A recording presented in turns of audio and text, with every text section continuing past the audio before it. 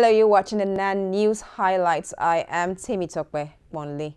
The Director of Peacekeeping and Regional Security ECOWAS Commission, Dr. Siriak Agnekatom, says the extension of the ECOWAS Mission in the Gambia will top the agenda of the ECOWAS Chiefs of Defense Staff meeting in Lome on May 14 to 16.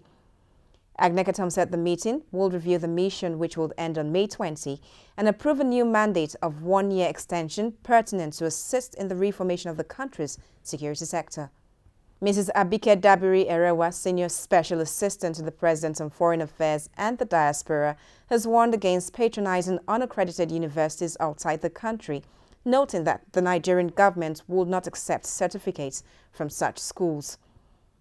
She said this while fielding questions from executive members of the Nigerian Students in Diaspora, Benin Republic chapter.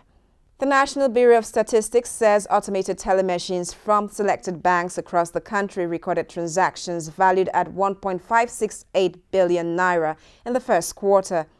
The Bureau said a total of 457,226,406 transactions valued at 32.48 trillion naira were recorded in the first quarter on electronic payment channels in the Nigerian banking sector, while ATM transactions dominated the volume of businesses with 212,370,853 transactions.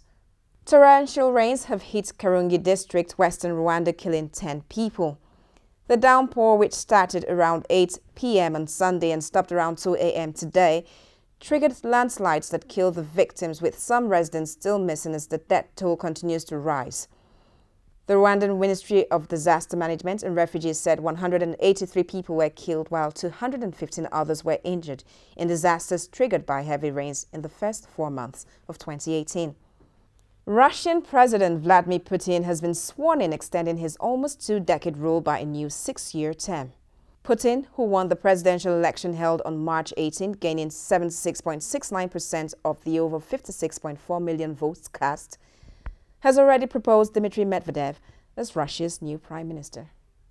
For details of these and other stories, log on to our website nan.ng.